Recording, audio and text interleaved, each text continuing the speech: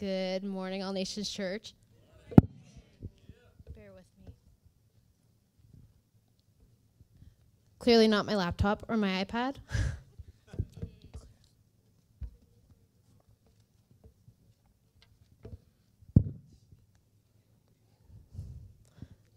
I'm not good at technology.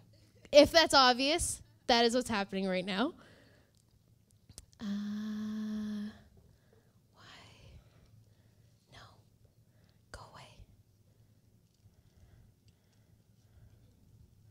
I think this is as good as she's going to get.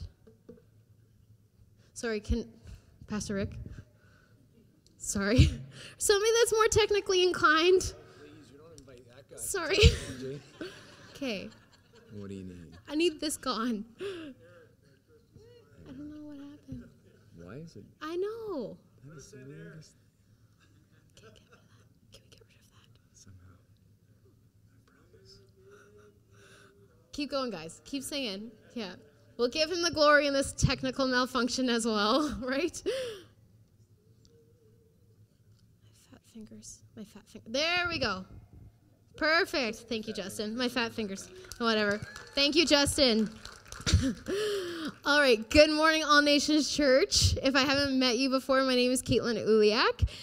My family and I have been serving here since day one. Myself and my husband, Carter, we have a crazy 21-month-old toddler. His name is Levi. Always so happy, so joy-filled.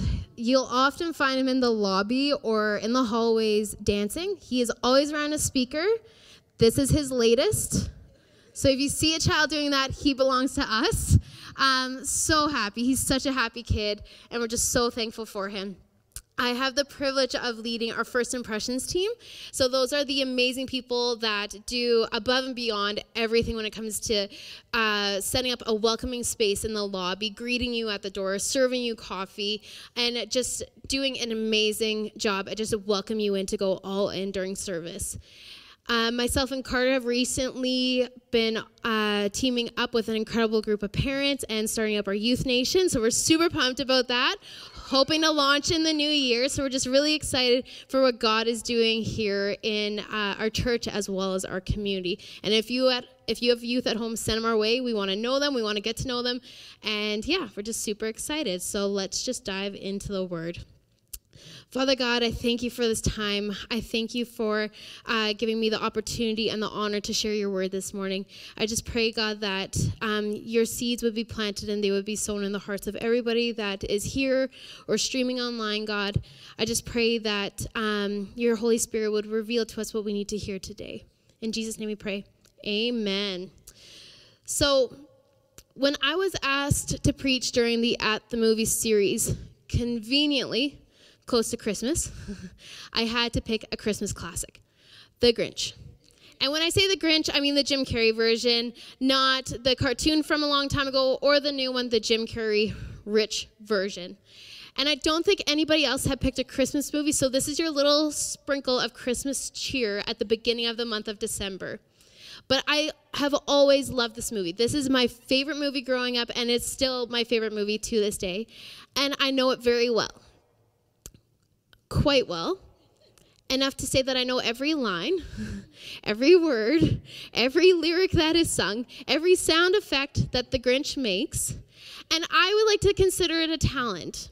I could stand up here and we could spend the next 35 minutes and I could do a one-man show of the Grinch for you, but Pastor Rick said no. I don't think there's anything spiritual about that. We are in church. But I like to consider it a talent. There are some people that find it annoying. One of those people being my sister. So every time we go to watch a Christmas movie, before play is pressed, there's a very stern conversation. And when I say stern, it's on her side, not mine.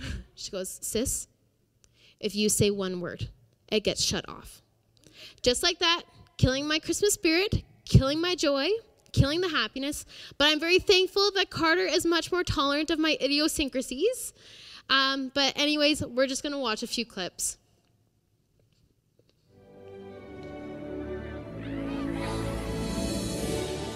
Ask any Who, and they'll have this to say: there is no place like Whoville, around Christmas Day. Every window was flocked, every lamppost was dressed, and the Whoville band marched in their Christmassy best.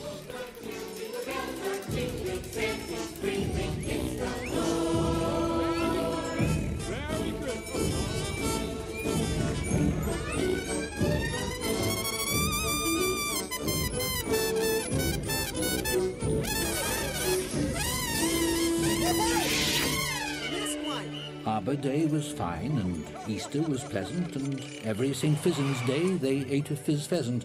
But every who knew, from their 12 toes to their snout, they loved Christmas the most, without a single who doubt.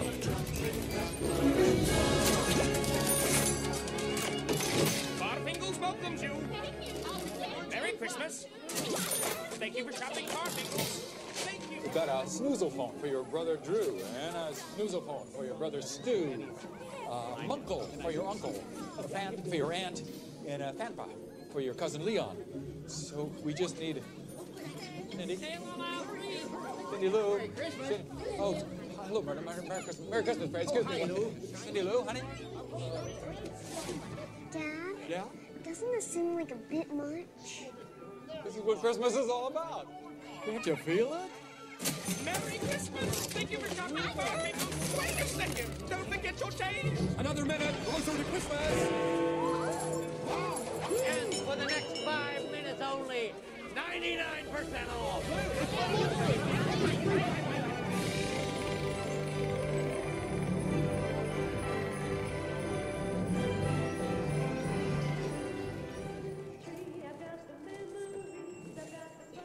No lights on in the house. Your mom must be shopping. Oh, good. I'm so glad you're home. Oh, I can feel it, Lou. This is the year when everybody asks who has the most spectacular lights in all of Greater Whoville. They're gonna cry out, Mrs. Betty Lou Who. Isn't this the chandelier from the dining room? It's all for the cause, dear.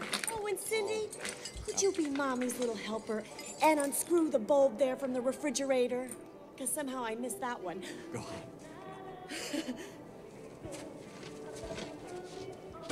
Every year, Martha May Whovier has the best lights. Well, not this year. This year, I'm gonna beat that prim, perfect little prissy Betty. Hi!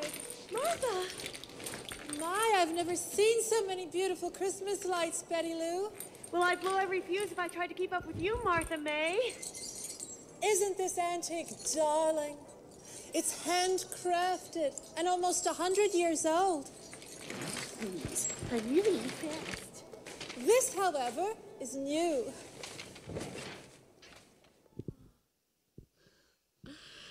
The Grinch is such a good movie. One of my favorites. Justin had to just put up with me for a little bit.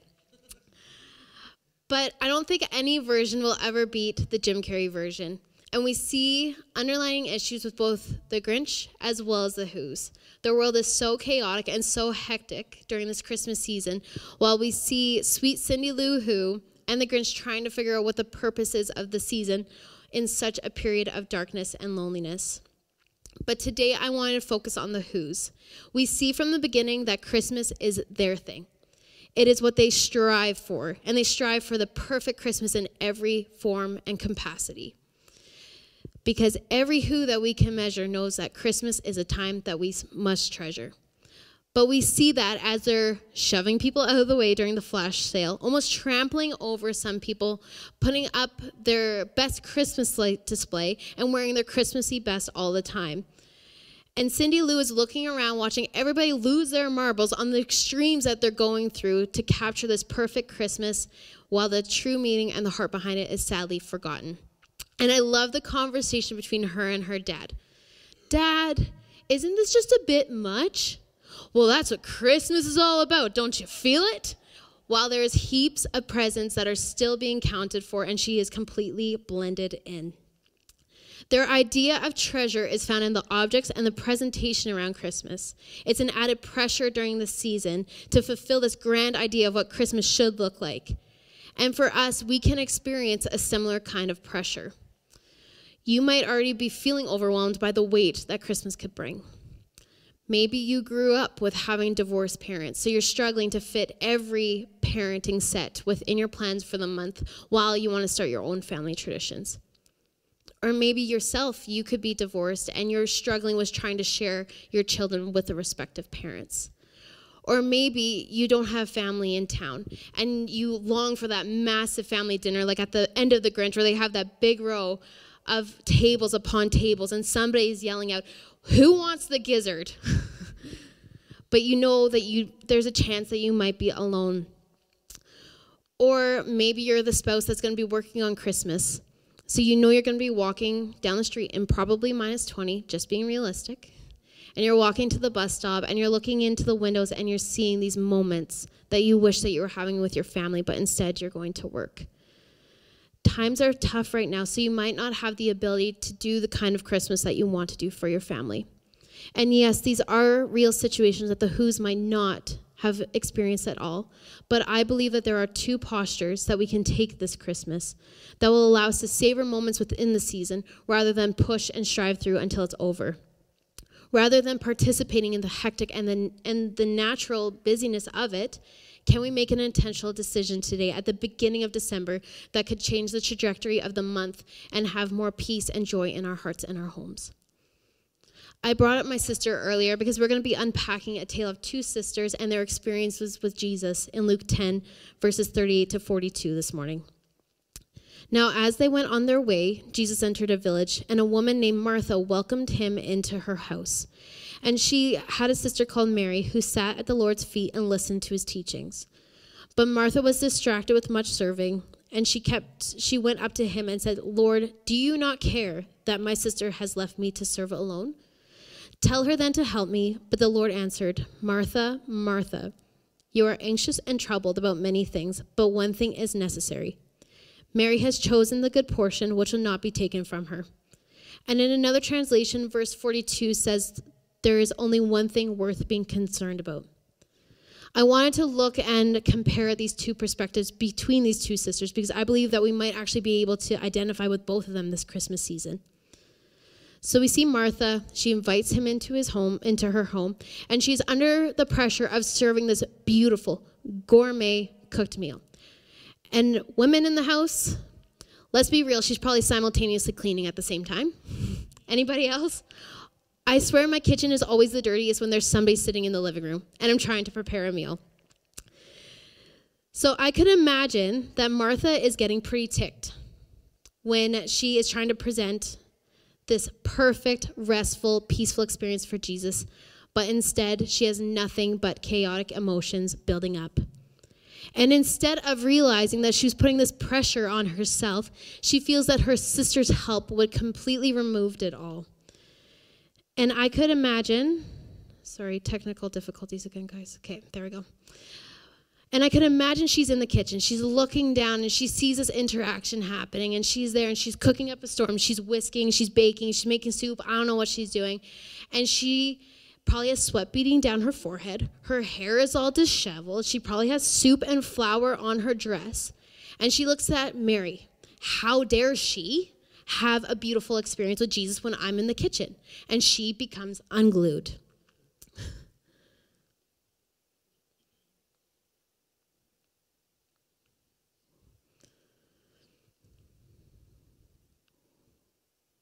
This is not working. Sorry, guys.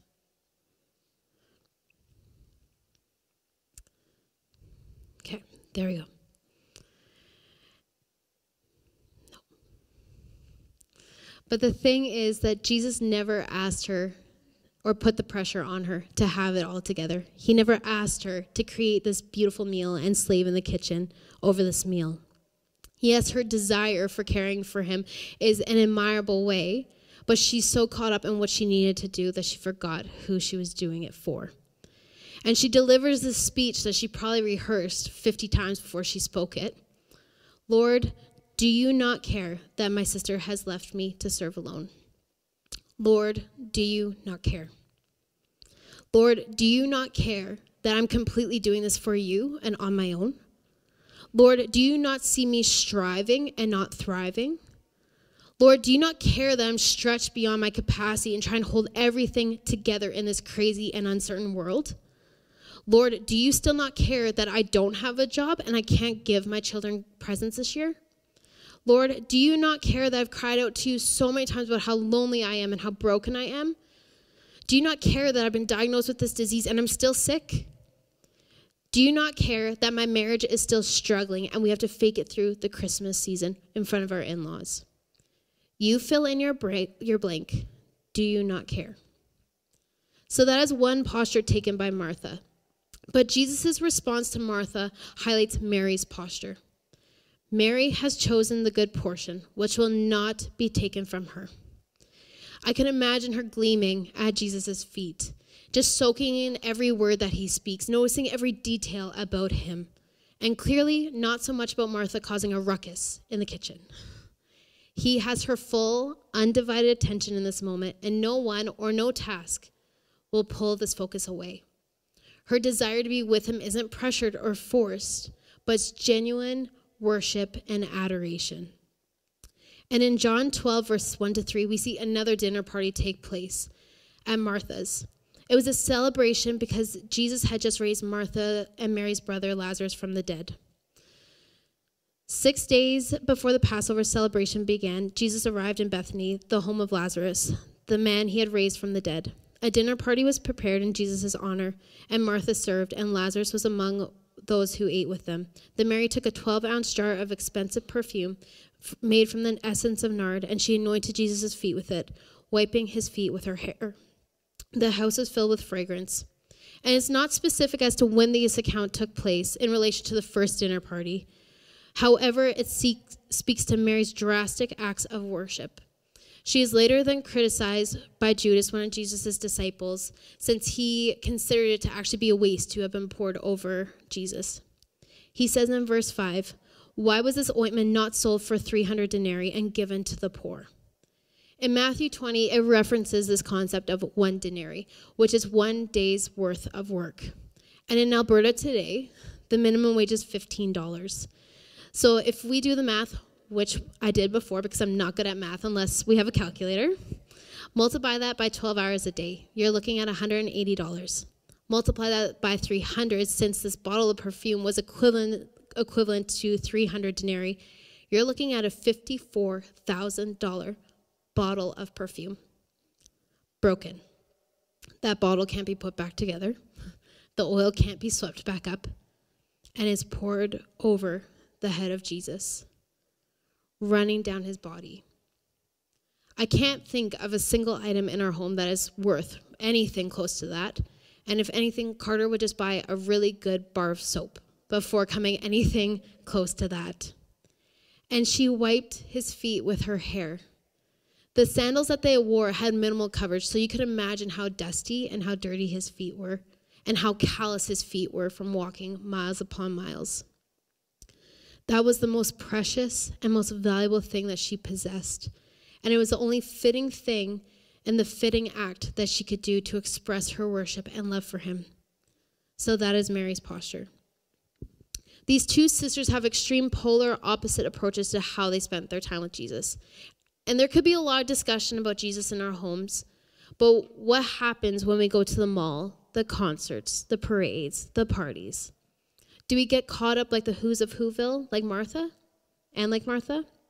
Are we feeling the pressure with our jam-packed schedules because we commit to everything possible and wanting to portray that we're having a Pinterest Christmas, and then also comparing to others on social media?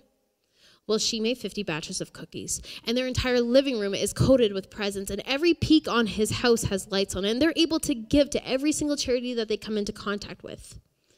Or are we going into the season like Mary, sitting and gleaming at Jesus, giving him the best of our time and the best of our gifts in this moment? And the reality is that he didn't come into this world for a day, not even for a season, but for each and every day. And I want to point out some ideas on how we could keep Jesus at the center of the season and maybe even deepen our relationship with him this season. The first one is to slow down. Ecclesiastes 3:1 says, "For everything there is a season, and a time for every matter under heaven. There's a season to be productive. There's a season to be busy, but there's also a season to slow down. If you're an individual or a family that spends the year going from an activity to the next commitment to work and to school, it's time to slow down. The obvious thing that we can see from Mary's posture was to ignore everyone and clearly everything to sit at Jesus' feet.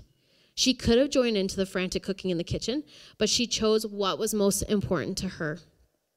It could look like being selective with the extra dinner parties that you commit to and saying no to some Christmas parties.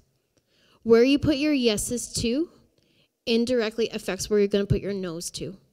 So if you're saying yes to volunteering and yes to these extra gatherings, you're saying no to precious love time with your loved ones. The Christmas season naturally comes with a sense of busyness, which it can be our biggest distraction from spending the time and the energy in the places where it truly matters. So if we don't tell our time where to go, our schedules are suddenly flooded, and the busyness floods our hearts and our minds and our homes with chaos rather than joy and peace. Martha was consumed by the things that caused her to be anxious and troubled. If seeing others celebrating their Christmas makes you feel like you're not doing enough, take a break from social media. Be content with what you're able to do this season, because the trap of comparison will rob you of your joy and, if anything, exhaust you. We have to choose to change the atmosphere inside our hearts, and the atmosphere will change outside in the surroundings where we might be a part of. We don't have to be a part of the busyness at the mall, the grocery store, or the parking lot. We can remain joy-filled regardless of the situation that we're walking through. Slow down. Saying no is an answer, and that is okay. You don't have to give an explanation. It is also okay to do less and do it amazingly. I know that's not a word, but amazingly, than do a lot and be left feeling disappointed. The next thing is intentionality. What do you want your season to look like? Make an intentional decision today and stick to it. Mary chose to spend her time with Jesus, and as Jesus said, there is one thing worth being concerned about, and Mary has discovered it, and it will not be taken from her. I want to spend more time as a family. I want to create a very special Christmas for our son. But naturally, we have commitments. We have things that we can't say no to. But I believe that we can give undivided attention and time to our loved ones. And youth, I am speaking to you too. We know that you have friends you want to play catch up with. We know that you'd rather hang out with friends rather than your parents. Sorry, I was one. But it is much easier when you're all together under the same roof, because you're going to be 27 one day and you're going to wish you had while you could. And moms, I have an amazing resource for you. It's simple but fun activities. It's called the Advent Prep Club. You can message me. I'll give you my login. But it's easy to incorporate affordable, quick, little activities that make Christmas special without overrunning your schedules. Maybe it's being intentional with sharing the love of Jesus into moments throughout the day. And whether that's reaching out to somebody in need, doing something special for a friend. And my sister, she used to always pull the, well, my presence is your present line. Any other sibling? You gotta have heard it before.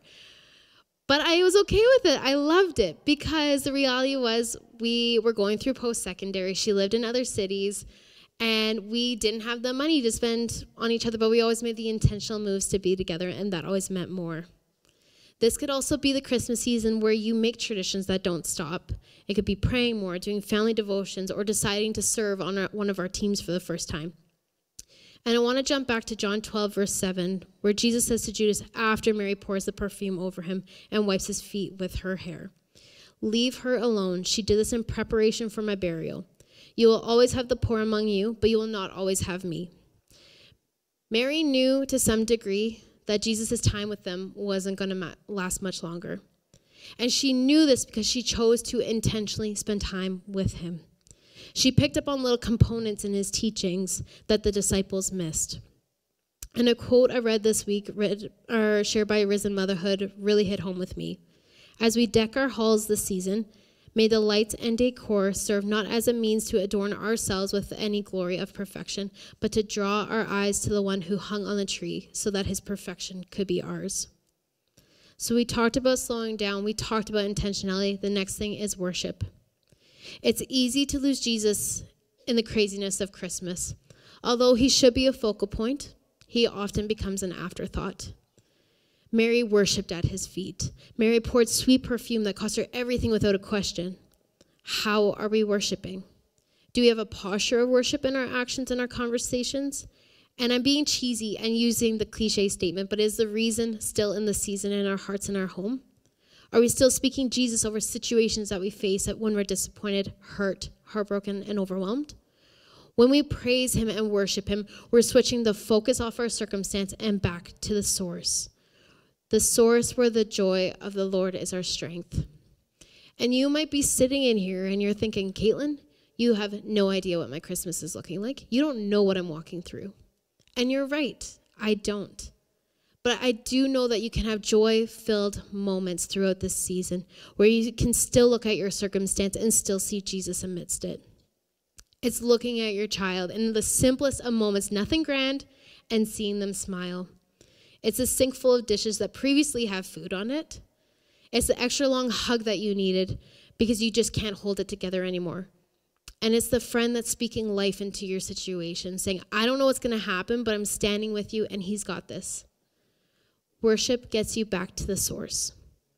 And when you give him your best that you have to offer in that moment, he reaches down and gives you his best, which is always more than enough.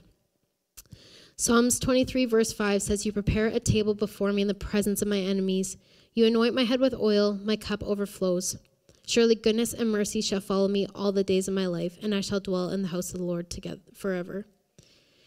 In some ways, Martha's willingness to serve was an incredible act of worship.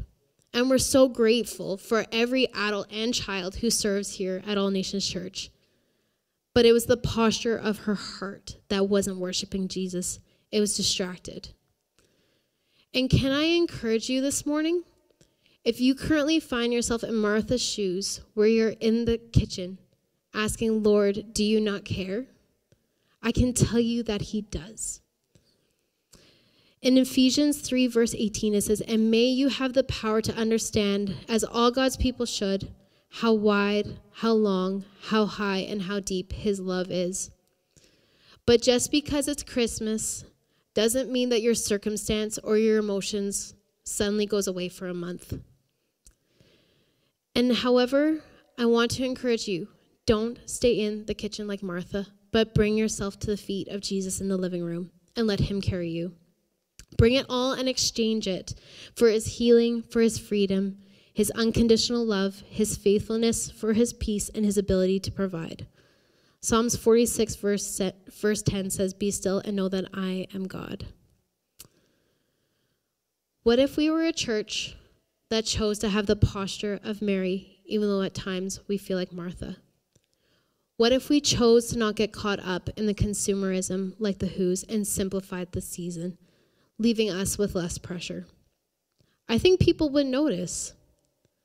Others would see that we are a body of people who have genuine joy from Jesus Christ, rather than joining in with the grand idea of what Christmas should look like. We, the church, could be the vessels that bring order to chaos. We can simplify the Western way of doing Christmas through lowering the world's ideas and increasing Jesus in this season. Normalize the smaller yet more intimate gatherings. Normalize serving M&M's appies and independent desserts so you're more focused around the people in the living room rather than being caught up in the kitchen. We can be people who walk through Christmas bringing hope and light to the darkest situations people face where there is heartbreak, pain, and uncertainty. People would smell the fragrance of our worship in our homes when they come over for dinner. We could be the Cindy Lou Who's who tries to shift culture and the norm to bring the heart of being together and being more kingdom-minded. I read a quote by Rich Viotis who said, in a world torn by rage and anxiety, one of the greatest gifts followers of Jesus are called to offer is a simple, non-anxious, calming presence. Not a presence removed from this reality, but a presence that refuses to be shaped by it. We can usher in this calming presence and not be shaped by the chaos around us. Focus on slowing down in this fast-paced, instant culture. Soak and savor in this season. Be intentional with where we invest our commitments and the development of the kind of fragrance we want in our homes, and keeping Christ at the center of our worship and giving him the best that we can this season. We can make the decision today that this will be the most joy-filled season and keep his light radiating in our hearts that would affect the darkness and the evil that we see in this world. But today, if you don't have a relationship with Jesus and you fear going into another season with having no hope or peace, you can make the best decision of your life today. It means that you're walking into every day anchored in him. And not even just every day of your life, but into eternity. Making Jesus your best friend truly is the best decision that you can make. You're not alone. His peace is attainable. His joy is attainable. His supernatural strength is always accessible.